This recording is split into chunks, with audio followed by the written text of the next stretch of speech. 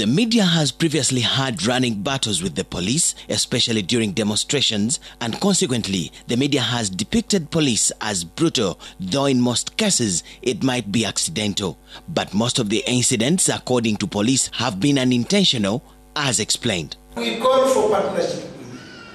We call for trustful. We call for cooperation. We always call for forgiveness.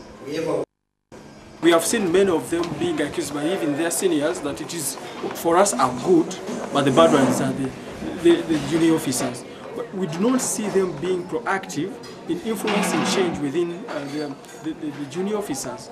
Now, the police force together with the media have agreed to collaborate in an effort to change the perception the public has of the two institutions' relationship.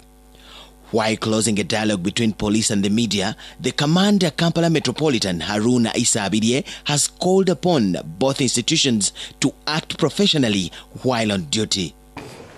Especially the police, to understand the role of journalists, the role of the media, because like I said, that the media complements policing, but it can only complement policing if it is using informative language, if it is giving guidelines for improvement or crime mapping, like that.